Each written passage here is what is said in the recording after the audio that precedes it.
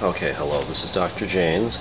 Today I'm going to talk about how to get into your settings. Now if you want to change, you want to look for your phone number, you want to change all the important things like, your fonts or anything else, it's pretty much done, or change how the phone rings, all these things are done through the settings.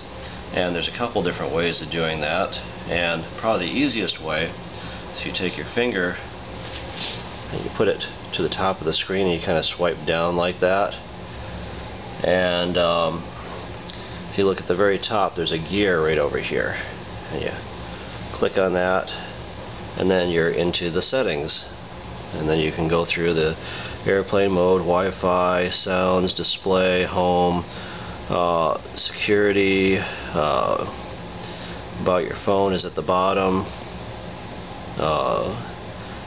Let's see what else. There's all these great things in here.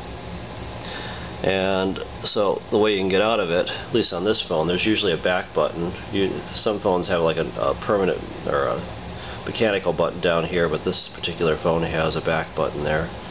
And so some of my videos I've showed how to get into settings. If you click on, now this icon here with the circle and this is different on different Android devices, but it means go to your programs, your applications, and you can go into this screen and you kind of scroll around in here until you see that gear that says settings.